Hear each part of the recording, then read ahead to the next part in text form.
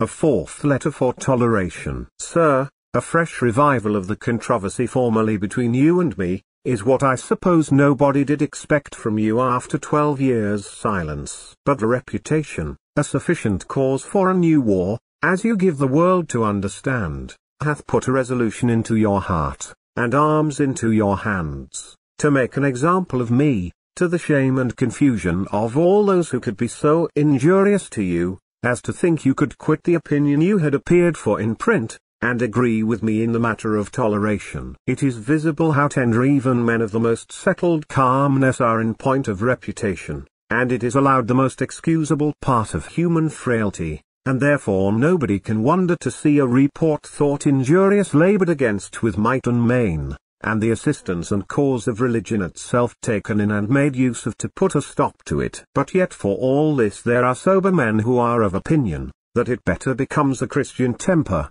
that disputes, especially of religion, should be waged purely for the sake of truth, and not for our own self should have nothing to do in them. But since as we see it will crowd itself in, and be often the principal agent, your ingenuity in owning what has brought you upon the stage again, and set you on work, after the ease and quiet you resolutely maintained yourself in so many years, ought to be commended, in giving us a view of the discreet choice you have made of a method suited to your purpose, which you publish to the world in these words, being desirous to put a stop to a report so injurious, as well as groundless, as I look upon this to be. I think it will be no improper way of doing it, if I thus signify to you and the reader, that I find nothing more convincing in this your long letter, than I did in your two former, giving withal a brief specimen of the answerableness of it, which I choose to do upon a few pages at the beginning,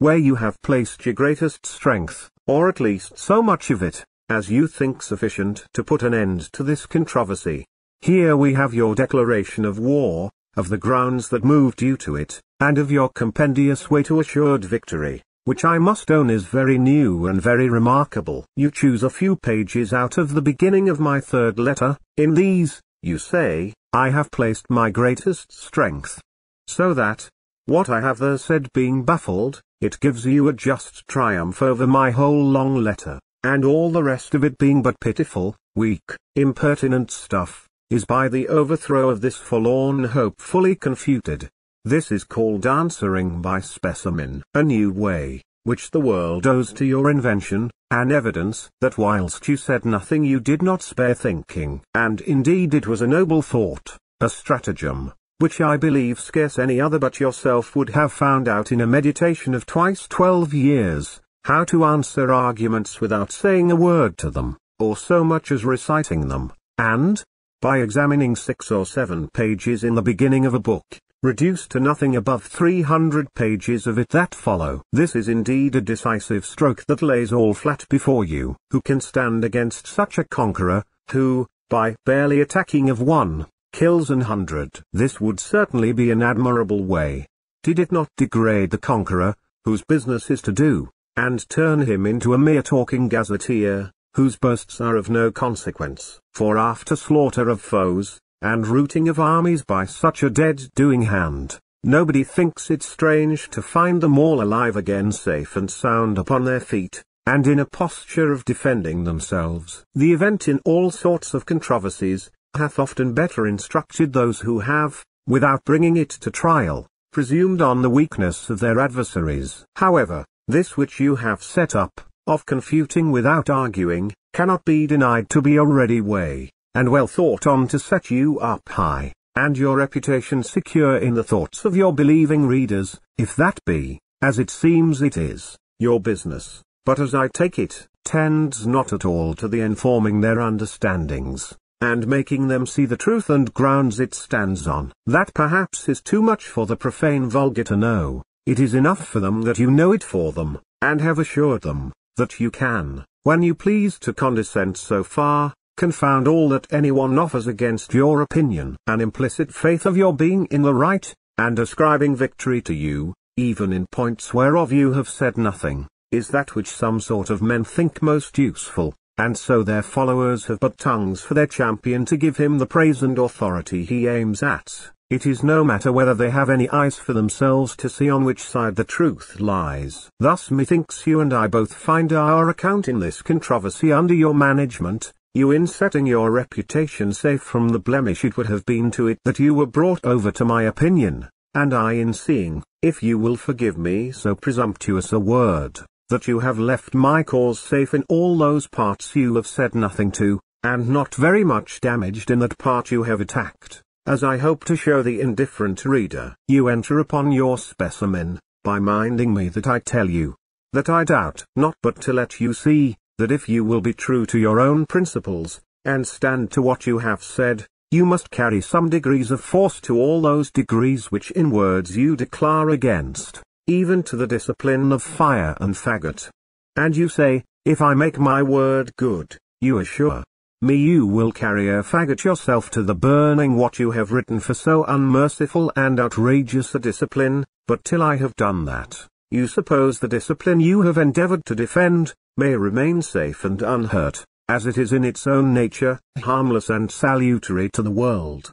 To promise fairly is then the part of an honest man, when the time of performance is not yet come, but it falls out unluckily here, for you who have undertaken, by answering some parts of my second letter, to show the answerableness of the whole, that instead of answering, you promise to retract. If I make good my word, in proving upon your own principles you must carry your some degrees of force to fire and faggot. Sir, my endeavours to make my word good, have lain before you a pretty competent time. The world is witness of it, and will, as I imagine, think it time for you, since you yourself have brought this question upon the stage, either to acknowledge that I have made my word good, or by invalidating my arguments, show that I have not. He that after a debt of so many years only promises what brave things he will do hereafter, is hardly thought upon the exchange to do what he ought. The account in his hand requires to be made up and balanced,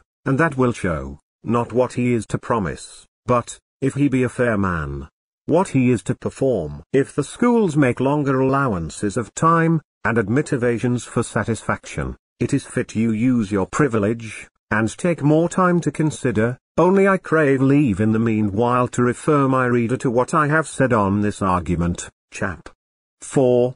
Of my third letter, that he may have a view of your way of answering by specimen, and judge whether all that I have there urged be answered by what you say here, or what you promise here be ever like to be performed. The next sample you give to show the answerableness of my letter, is not much more lucky than the former, it may be seen, and for, where you say, that I tell you, that you have altered the question, for it seems, you tell me the question between us is, whether the magistrate has a right to use force, to bring men to the true religion. Whereas, you yourself, I say, own the question to be, whether the magistrate has a right to use force in matters of religion? Which affirmation, of mine, you must take leave to tell me, is a mere fiction, for neither, nor anywhere else, do you own the question to be what I say you do. And as to using force in matters of religion, which you say are my words not yours, if I mean by it the using force to bring men to any other religion besides the true,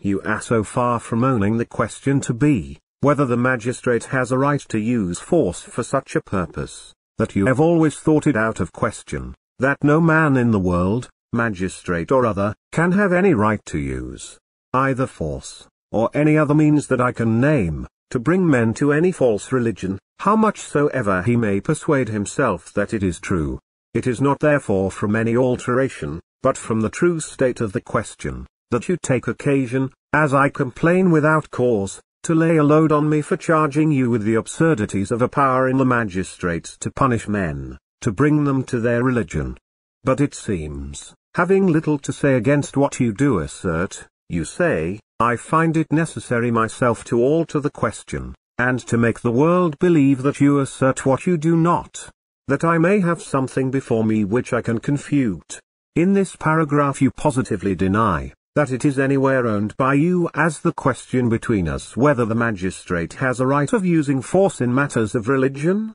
Indeed these words are not as they are cited in of your former letter, but he that will turn over the leaf, may, in read these words of yours, viz. That you refer it to me, whether I, in saying nobody has a right, or you, in saying the magistrate has a right to use force in matters of religion, have most reason, though you positively tell me, that neither, nor anywhere else, do you own the question to be what I say you do. And now let the reader judge between us. I should not perhaps have so much as taken notice of this, but that you who are so sparing of your answer, that you think a brief specimen upon some few pages of the beginning of my letter, sufficient to confute all I have said in it, do yet spend the better part of 2 pages on this, which if I had been mistaken in, it had been of no great consequence, of which I see no other use you have, but to cast on me some civil reflections of your fashion,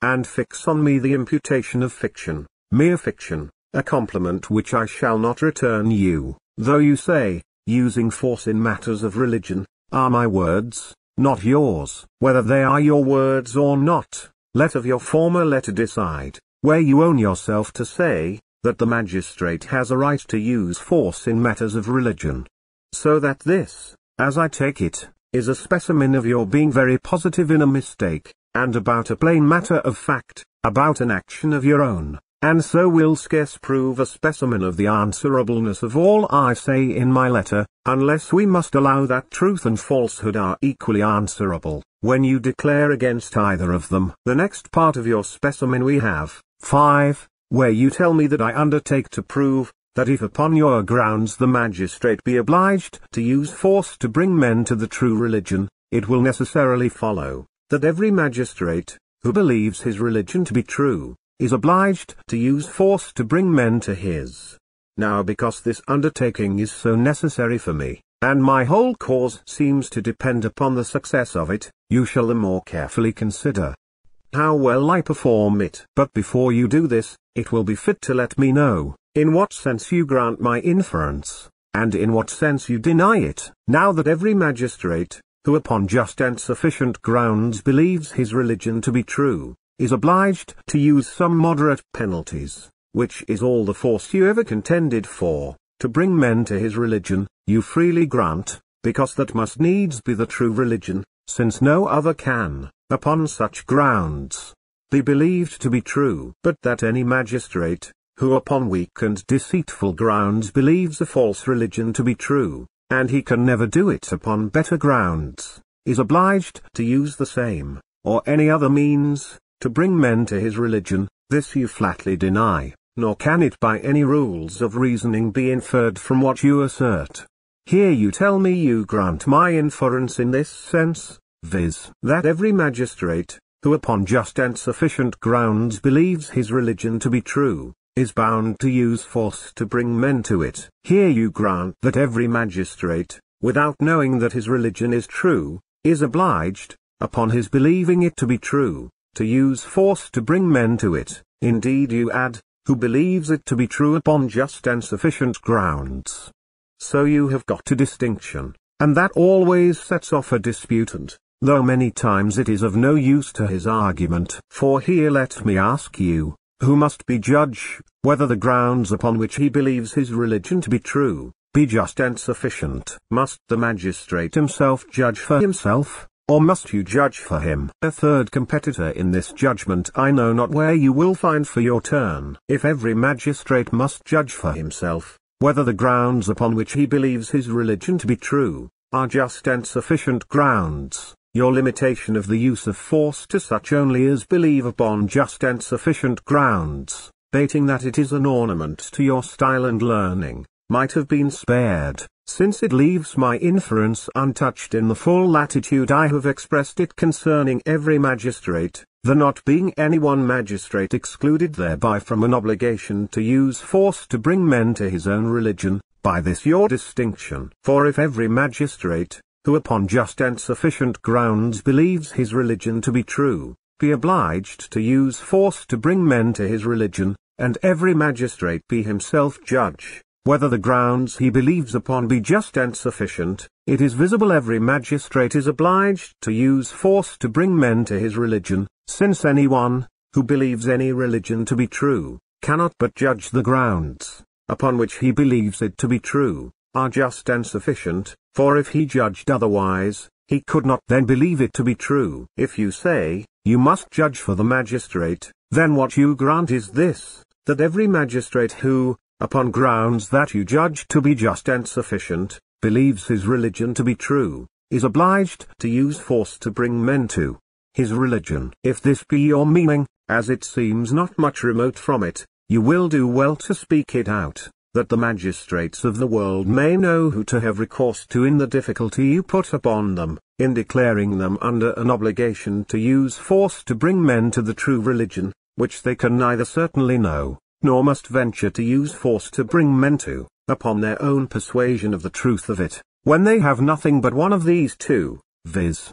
knowledge, or belief that the religion they promote is true, to determine them. Necessity has at last, unless you would have the magistrate act in the dark and use his force wholly at random, prevailed on you to grant, that the magistrate may use force to bring men to that religion which he believes to be true, but, say you, his belief must be upon just and sufficient grounds. The same necessity remaining still, must prevail with you to go one step further, and tell me whether the magistrate himself must be judge, whether the grounds, upon which he believes his religion to be true, be just and sufficient, or whether you are to be judge for him. If you say the first, my inference stands good, and then this question, I think, is yielded, and at an end. If you say you are to be judge for the magistrates, I shall congratulate to the magistrates of the world the way you have found out for them to acquit themselves of their duty, if you will but please to publish it,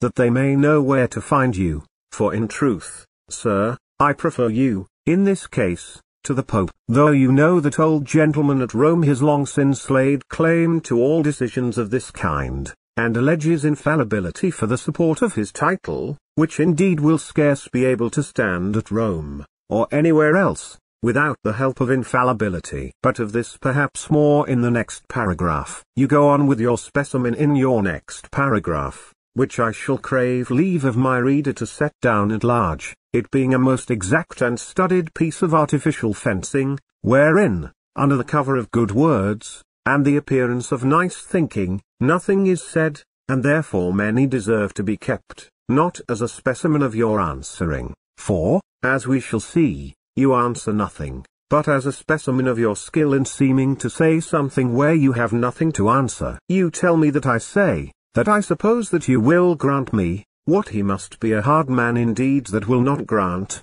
that anything laid upon the magistrate as a duty, is some way or other practicable. Now the magistrate being obliged to use force in matters of religion, but yet so as to bring men only to the true religion, he will not be in any capacity to perform this part of his duty, unless the religion he is to promote be what he can certainly know, or else what it is sufficient for him to believe to be the true. Either his knowledge, or his opinion, must point out that religion to him, which he is by force to promote. Where, if by knowing, or knowledge, I mean the effect of strict demonstration, and by believing, or opinion, any sort of assent or persuasion how slightly soever grounded, then you must deny the sufficiency of my division, because there is a third sort or degree of persuasion, which, though not grounded upon strict demonstration, yet in firmness and stability does far exceed that which is built upon slight appearances of probability,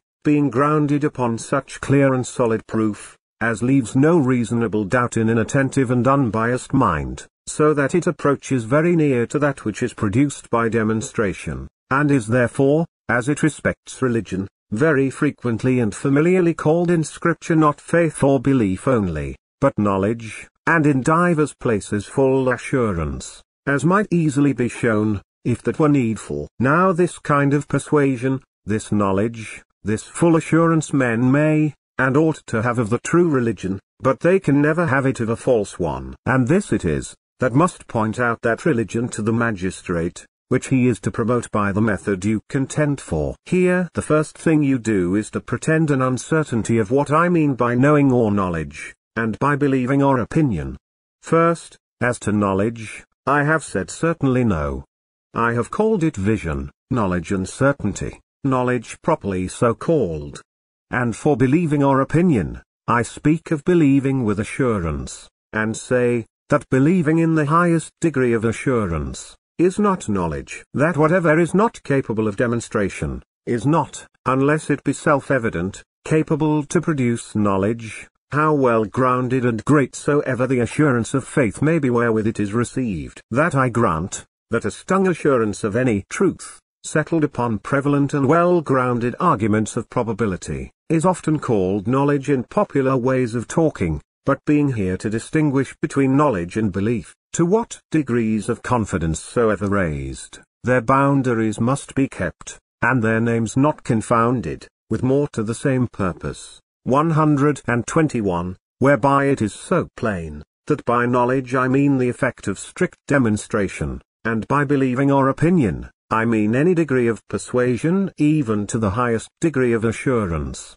that I challenge you yourself to set it down in plainer and more expressed terms. But nobody can blame you for not finding your adversary's meaning, let it be ever so plain, when you can find nothing to answer to it. The reason therefore which you allege for the denying the sufficiency of my division, is no reason at all. Your pretended reason is because there is a third sort or degree of persuasion, which though not grounded upon strict demonstration, yet in firmness and stability does far exceed that which is built upon slight appearances of probability, etc. Let it be so, that there is a degree of persuasion, not grounded upon strict demonstration, far exceeding that which is built upon slight appearances of probability. But let me ask you, what reason can this be to deny the sufficiency of my division, because there is, as you say, a third sort or degree of persuasion, when even that which you call this third sort or degree of persuasion is contained in my division? This is a specimen indeed, not of answering what I have said, but of not answering. And for such I leave it to the reader. A degree of persuasion, though not grounded on strict demonstration, yet in firmness and stability far exceeding that which is built upon slight appearances of probability, you call here a third sort or degree of persuasion. Pray tell me which are the two other sorts, for knowledge upon strict demonstration, is not belief or persuasion, but wholly above it. Besides, if the degrees of firmness in persuasion make different sorts of persuasion, there are not only 3, but 300 sorts of persuasion, and therefore the naming of your third sort was with little ground, and to no purpose or tendency to an answer, though the drawing in something like a distinction be always to the purpose of a man who hath nothing to answer, it giving occasion for the use of many good words, which, though nothing to the point, serve to cover the disputants saying nothing, under the appearance of learning, to those who will not be at the pains to examine what he says. You say, every magistrate is by the law of nature under an obligation to use force to bring men to the true religion.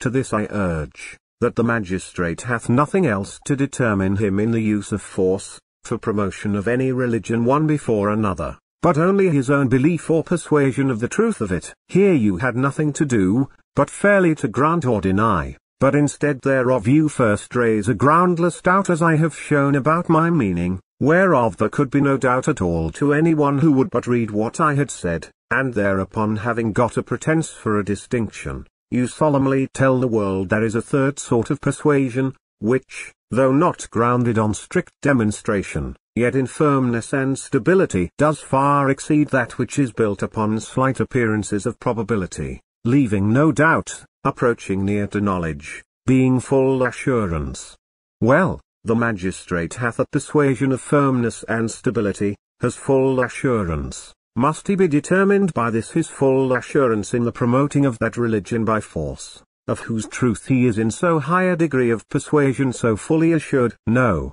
say you, it must be grounded upon such clear and solid proof as leaves no reasonable doubt in an attentive and unbiased mind. To which the magistrate is ready to reply, that he, upon his grounds, can see no reasonable doubt, and that his is an attentive and unbiased mind, of all which he himself is to be judge, till you can produce your authority to judge for him, though, in the conclusion, you actually make yourself judge for him. It is such a kind of persuasion, such a full assurance must point out to the magistrate that religion he is to promote by force, which can never be had but of the true religion, which is in effect as everyone may see, the religion that you judge to be true, and not the religion the magistrate judges to be true. For pray tell me, must the magistrate's full assurance point out to him the religion which he is by force to promote, or must he by force promote a religion, of whose truth he hath no belief, no assurance at all? If you say the first of these, you grant that every magistrate must use force to promote his own religion, for that is the religion whereof he has so full assurance, that he ventures his eternal state upon it. Say you, that is for want of attention, and because he is not unbiased. It is like he will say the same of you, and then you are quits, and that he should by force promote that religion which he believes not to be true, is so absurd, that I think you can neither expect it, nor bring yourself to say it. Neither of these therefore being answers that you can make use of, that which lies at the bottom, though you give it but covertly, is this, that the magistrate ought by force to promote the religion that you believe with full assurance to be true. This would do admirably well for your purpose, were not the magistrate entitled to ask, who made you a judge for him in the case? And ready to retort your own words upon you, that it is want of attention and unbiasedness in you, that puts your religion past doubt with you upon your proofs of it. Try when you please with a Brahmin, a Mahometan, a Papist, Lutheran, Quaker, Anabaptist, Presbyterian,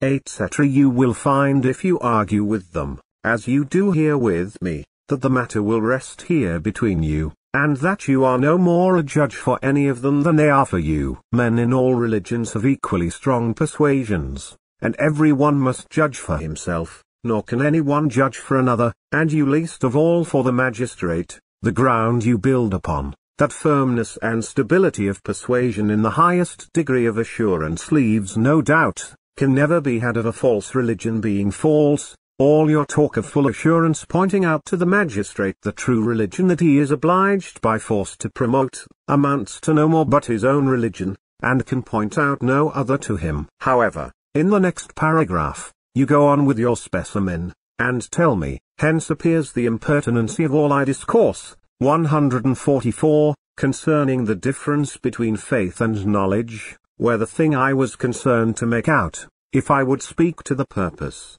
was no other but this, that there are as clear and solid grounds for the belief of false religions, as there are for the belief of the true, or that men both as firmly and as rationally believe and embrace false religions as they can the true. This, you confess, is a point, which, you say, when I have well cleared and established it, will do my business, but nothing else will. And therefore my talk of faith and knowledge, however it may amuse such as are prone to admire all that I say, will never enable me, before better judges, from the duty of every magistrate to use moderate penalties for promoting the true religion, to infer the same obligation to lie upon every magistrate in respect of his religion, whatever it be. Where the impertinency lies will be seen when it is remembered, that the question between us is not what religion has the most clear and solid grounds for the belief of it, much less whether there are as clear and solid grounds for the belief of false religions,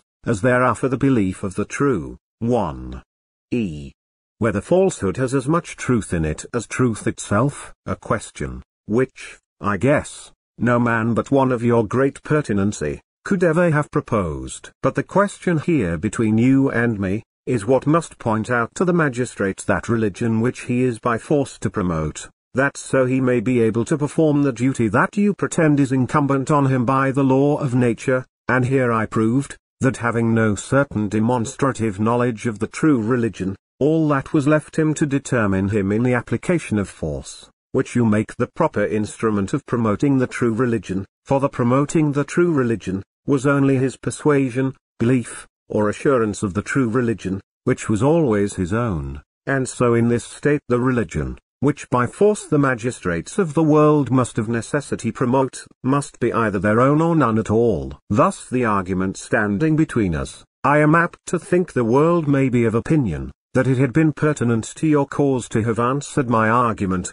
if you had anything to answer, which since you have not done, this specimen also of the facility, wherewith you can answer all I have said in the third letter, may be joined to the former, and be a specimen of something else than what you intended it. For in truth, Sir, the endeavoring to set up a new question absurd in itself, and nothing at all to the purpose, without offering anything to clear the difficulty you were pressed with, will to understanding readers appear pertinent in one who sets himself up for an arrant draw cancer, and is giving specimens of himself, that nothing can stand in his way. It is with the same pertinency, that to this proposition, that there are as clear and solid grounds for the belief of a false religion as there are for the belief of the true, you join this following as an equivalent, or that men may both as firmly and as rationally believe and embrace false religions as they can the true, and you would fain have it thought that your cause is gained, unless I will maintain these two absurd propositions, which my argument has nothing to do with, and you seem to me to build upon these two false propositions, that in the want of knowledge and certainty of which is the true religion, nothing is fit to set the magistrate upon doing his duty in employing of force to make men consider and embrace the true religion, but the highest persuasion and full assurance of its truth. Whereas his own persuasion of the truth of his own religion, in what degree soever it be, so he believes it to be true, will, if he thinks it his duty by force to promote the true, be sufficient to set him on work. Nor can it be otherwise, since his own persuasion of his own religion, which he judges so well grounded as to venture his future state upon it, cannot but be sufficient to set him upon doing what he takes to be his duty in bringing others to the same religion. 2. Another false supposition you build upon is this, that the true religion is always embraced with the firmest assent. There is scarce anyone so little acquainted with the world, that hath not met with instances of men most unmovably confident, and fully assured in a religion which was not the true. Nor is there among the many absurd religions of the world, almost anyone that does not find votaries to lay down their lives for it, and if that be not firm persuasion and full assurance that is stronger than the love of life, and has force enough to make a man throw himself into the arms of death, it is hard to know what is firm persuasion and full assurance. Jews and Mahometans have frequently given instances of this highest degree of persuasion, and the Brahmin's religion in the East is entertained by its followers with no less assurance of its truth, since it is not unusual for some of them to throw themselves under the wheels of a mighty chariot, wherein they on solemn days draw the image of their God about in procession, that to be crushed to death, and sacrifice their lives in honor of the God they believe in. If it be objected, that those are examples of mean and common men, but the great men of the world, and the heads of societies, do not so easily give themselves up to a confirmed bigotry, I answer, the persuasion they have of the truth of their own religion, is visibly strong enough to make them venture themselves, and use force to others upon the belief of it. Princes are made like other men, believe upon the like grounds that other men do, and act as warmly upon that belief, though the grounds of their persuasion be in themselves not very clear, or may appear to others to be not of the utmost solidity. Men act by the strength of their persuasion, though they do not always place their persuasion and assent on that side on which, in reality, the strength of truth lies. Reasons that are not thought of, nor heard of, nor rightly apprehended, nor duly weighed, make no impression on the mind, and truth, how richly soever stored with them, may not be assented to, but lie neglected. The only difference between princes and other men herein, is this, that princes are usually more positive in matters of religion, but less instructed. The softness and pleasures of a court, to which they are usually abandoned when young, and affairs of state which wholly possess them when grown up, seldom allow any of them time to consider and examine that they may embrace the true religion. And here your scheme, upon your own supposition, has a fundamental error that overturns it. For you're affirming that force, your way applied, is the necessary and competent means to bring men to the true religion. You leave magistrates destitute of these necessary and competent means of being brought to the true religion, though that be the readiest way, in your scheme the only way, to bring other men to it, and is contended for by you as the only method. But further, you will perhaps be ready to reply, that you do not say barely, that men may not as firmly, but that they cannot as firmly and rationally, believe and embrace false religions as they can the true. This, be it as true as it will, is of no manner of advantage to your cause. For here the question, necessary to be considered in your way of arguing, returns upon you, who must be judge whether the magistrate believes and embraces his religion rationally or no. If he himself be judge, then he does act rationally, and it must have the same operation on him, as if it were the most rational in the world. If you must be judge for him, whether his belief be rational or no, why may not others judge for him as well as you? Or at least he judge for you, as well as you for him, at least till you have produced your patent of infallibility and commission of superintendency over the belief of the magistrates of the earth, and shown the commission whereby you are appointed the director of the magistrates of the world in their belief, which is or is not the true religion. Do not think this said without cause. Your whole discourse here has no other tendency, but the making yourself judge of what religion should be promoted by the magistrate's force, which, let me tell you by the way, every warm zealot in any religion has as much right to be as you. One beseech you tell me, are you not persuaded, nay fully assured, that the Church of England is in the right, and all that dissent from her are in the wrong? Why else would you have force used to make them consider and conform? If then the religion of the Church of England be, as you are fully assured, the only true religion, and the magistrate must ground his persuasion of the truth of his religion on such clear and solid proofs as the true religion alone has, and no false one can have, and by that persuasion the magistrate must be directed in the use of force, for all this in effect you say, in the 6th and beginning of the 7th page. What is this but covertly to say, that it is the duty of all magistrates to use force to bring men to embrace the religion of the Church of England, which, since it plainly follows from your doctrine, and I think you cannot deny to be your opinion, and what in effect you contend for, you will do well to speak it out in plain words, and then there will need no more to be said in the question. And now I desire it may be considered, what advantage this supposition of force, which is supposed put into the magistrate's hands by the law of nature to be used in religion, brings to the true religion, when it arms 500 magistrates against the true religion, who must unavoidably in the state of things in the world act against it, for one that uses force for it. I say that this use of force in the magistrate's hand, is barely supposed by you from the benefit it is like to produce, but it being demonstration, that the prejudice that will accrue to the true religion from such an use of force, is 500 times more than the advantage can be expected from it, the natural and unavoidable inference from your own ground of benefit, is, that God never gave any such power to the magistrate, and there it will rest till you can by some better argument prove the magistrate to have such a power.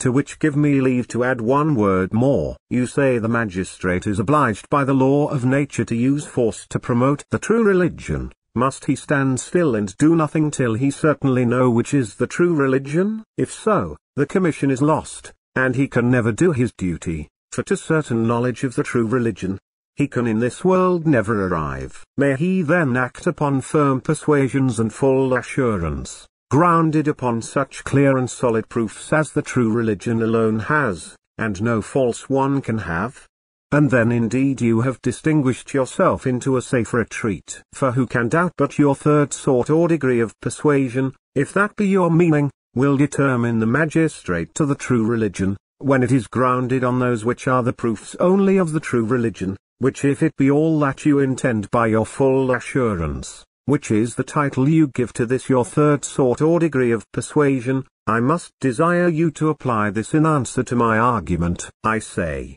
magistrates in general have nothing to determine them in their application of force but their own persuasion, and your answer is, the magistrates of the true religion have their own persuasion to determine them, but of all the other magistrates, which are above 100, I might say 1,000 to 1, you say nothing at all. And thus, by the help of a distinction, the question is resolved. I say, the magistrates are not in a capacity to perform their duty, if they be obliged to use force to promote the true religion, since they have nothing to determine them but their own persuasion of the truth of any religion, which, in the variety of religions which the magistrates of the world have embraced, cannot direct them to the true. Yes, say you. Their persuasion, who have embraced the true religion, will direct them to the true religion, which amounts at last to no more but this, that the magistrate that is in the right, is in the right. A very true proposition without doubt, but whether it removes the difficulty I proposed, any better than begging the question, you were best consider. There are 500 magistrates of false religions for one that is of the true. I speak much within compass. It is a duty incumbent on them all, say you, to use force to bring men to the true religion. My question is, how can this be compassed by men who are unavoidably determined by the persuasion of the truth of their own religion? It is answered, they who are of the true religion will perform their duty. A great advantage, surely, to true religion, and worth the contending for, that it should be the magistrate's duty to use force for promoting the true religion, when in the state of things that is at present in the world, and always hitherto has been, one magistrate in 500 will use force to promote the true religion, and the other 499 to promote false ones. But perhaps you will tell me, that you do not allow that magistrates,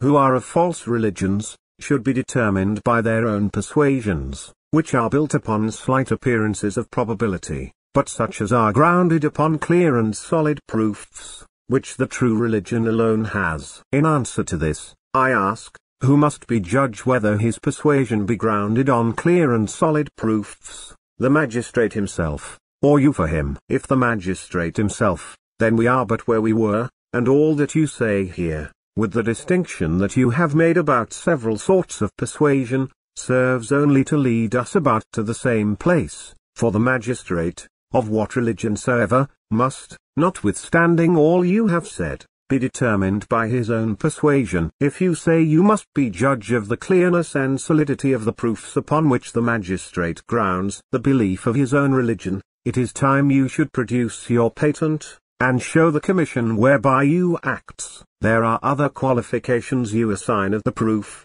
on which you tell us your third sort or degree of persuasion is grounded, and that is such as leaves no reasonable doubt in an attentive and unbiased mind, which, unless you must be judge what is a reasonable doubt, and which is an attentive and unbiased mind, will do you no manner of service. If the magistrate must be judge for himself in this case, you can have nothing to say to him. But if you must be judge, then any doubt about your religion will be unreasonable, and his not embracing and promoting your religion, will be want of attention and an unbiased mind. But let me tell you, give but the same liberty of judging for the magistrate of your religion to the men of another religion, which they have as much right to as you have to judge for the magistrate of any other religion in the points mentioned, all this will return upon you. Go into France, and try whether it be not Song of Solomon. So that your plea for the magistrates, using force for promoting the true religion, as you have stated it,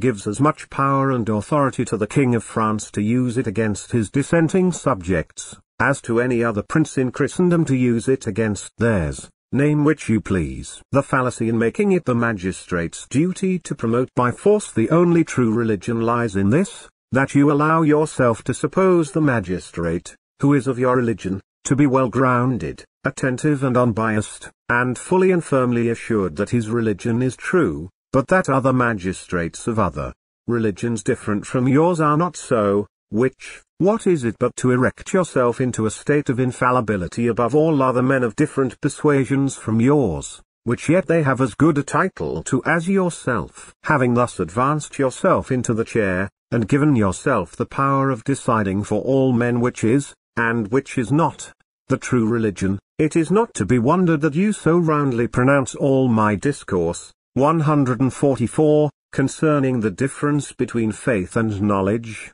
to be impertinency, and so magisterially to tell me, that the thing I was there concerned to make out, if I would speak to the purpose, was no other but this, that there are as clear and as solid grounds for the belief of false religions, as there are for belief of the true, or, that men may both as firmly and as rationally believe and embrace false religions as they can the true. The impertinency in these 2 or 3 pages, I shall leave to shift for itself in the judgment of any indifferent reader, and will only, at present, examine what you tell I was concerned to make out, if I would speak to the purpose. My business though was to prove, that the magistrate being taught that it was his duty to use force to promote the true religion, it would thence unavoidably follow, that not having knowledge of the truth of any religion, but only belief that it was true, to determine him in his application of force. He would take himself in duty bound to promote his own religion by force, and thereupon force would inevitably be used to promote false religions,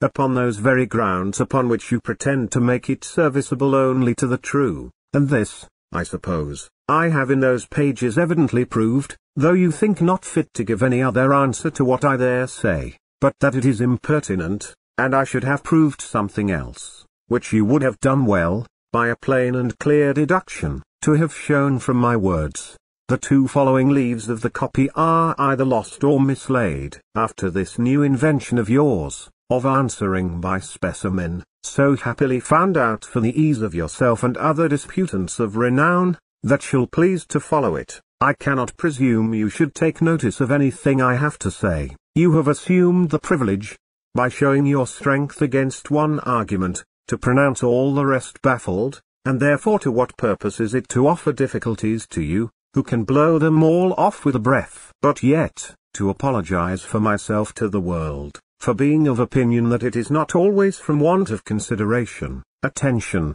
or being unbiased, that men with firmness of persuasion embrace, and with full assurance adhere to, the wrong side in matters of religion, I shall take the liberty to offer the famous instance of the two Reynoldses, brothers, both men of learning and parts, whereof the one being of the Church of England, and the other of the Church of Rome, they both desiring each other's conversion to the religion which he himself was of, writ to one another about it, and that with such appearance of solid and clear grounds on both sides, that they were wrought upon by them, each changed his religion, and that with so firm a persuasion and full an assurance of the truth of that which he turned to, that no endeavors or arguments of either of them could ever after move the other, or bring him back from what he had persuaded him to. If now I should ask to which of these two, full assurance pointed out the true religion, you no doubt, if you would answer at all, would say, to him that embraced the Church of England, and a papist would say the other.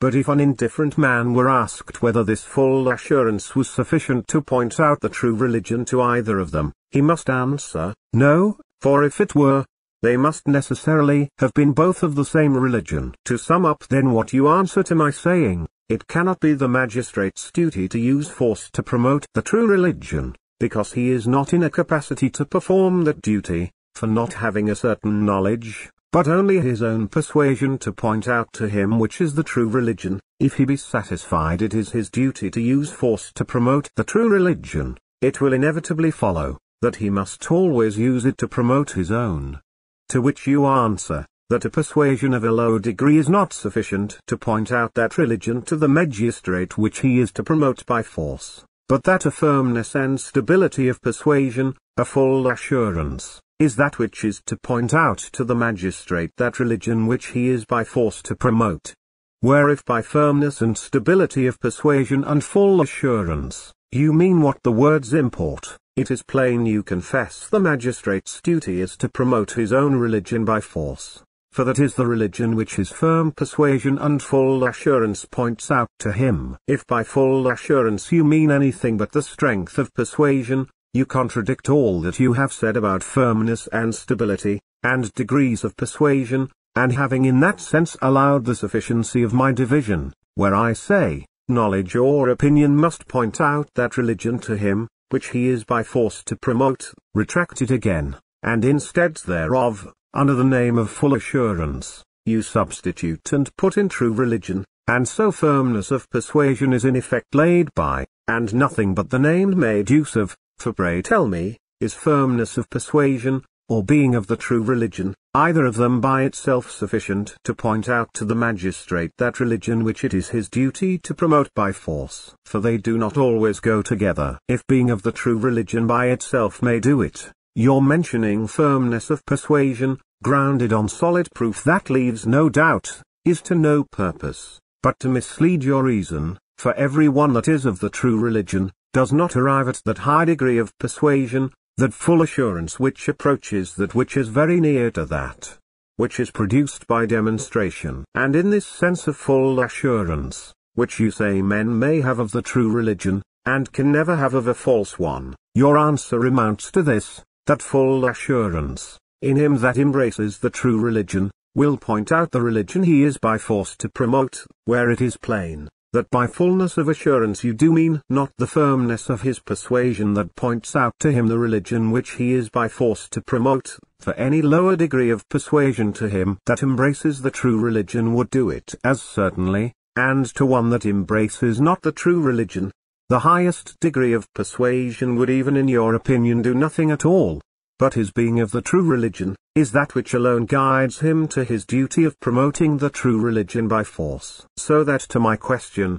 how shall a magistrate who is persuaded that it is his and every magistrate's duty to promote the true religion by force, be determined in his use of force, you seem to say his firm persuasion or full assurance of the truth of the religion he so promotes must determine him, and presently, in other words, you seem to lay the stress upon his actually being of the true religion. The first of these answers is not true, for I have shown that firmness of persuasion may and does point out to magistrates false religions as well as the true, and the second is much what the same, as if to one, who should ask what should enable a man to find the right way who knows it not, it should be answered, the being in it. One of these must be your meaning, choose which you please of them, if you have any meaning at all in your 6th, and beginning of the 7th page, to which I refer the reader, where, if he find nothing else, he cannot fail to find a specimen of school play, of talking uncertainly in the utmost perfection,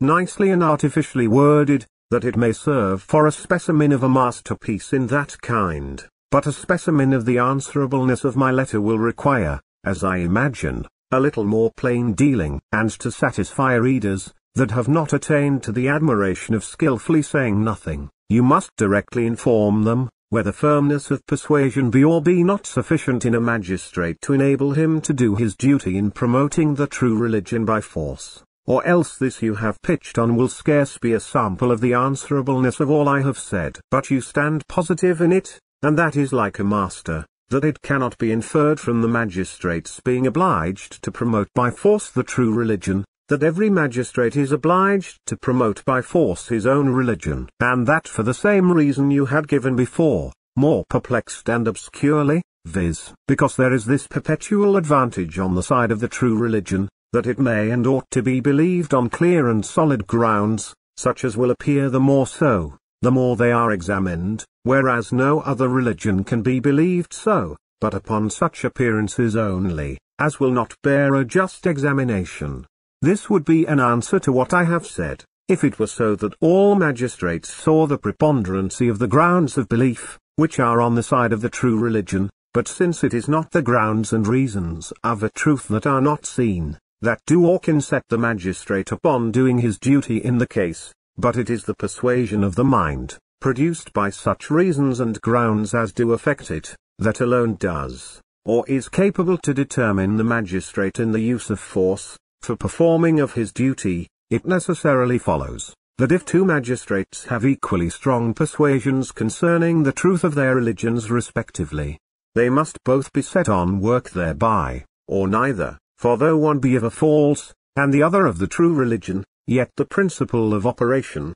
that alone which they have to determine them, being equal in both, they must both be determined by it, unless it can be said, that one of them must act according to that principle, which alone can determine, and the other must act against it, that is, do what he cannot do, be determined to one thing, by what at the same time determines him to another. From which incapacity in magistrates to perform their duty by force to promote the true religion, I think it may justly be concluded, that to use force for the promoting any religion cannot be their duty. You tell us, it is by the law of nature magistrates are obliged to promote the true religion by force. It must be owned, that if this be an obligation of the law of nature, very few magistrates overlook it, so forward are they to promote that religion by force which they take to be true. This being the case, I beseech you tell me what was Huayna Capac, Emperor of Peru, obliged to do, who,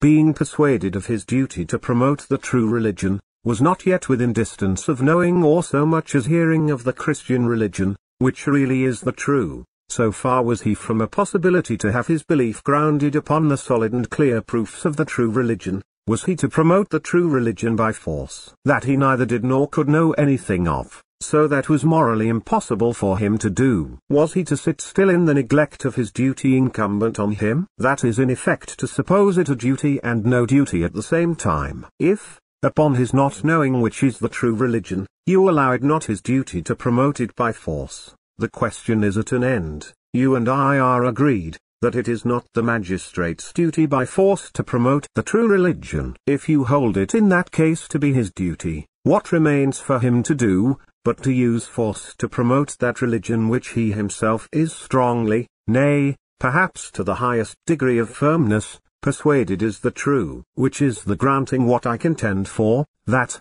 if the magistrate be obliged to promote by force the true religion, it will thence follow, that he is obliged to promote by force that religion which he is persuaded is the true, since, as you will have it, force was given him to that end, and it is his duty to use it, and he hath nothing else to determine it to that end but his own persuasion, so that one of these two things must follow, either that in that case it ceases to be his duty, or else he must promote his own religion. Choose you which you please.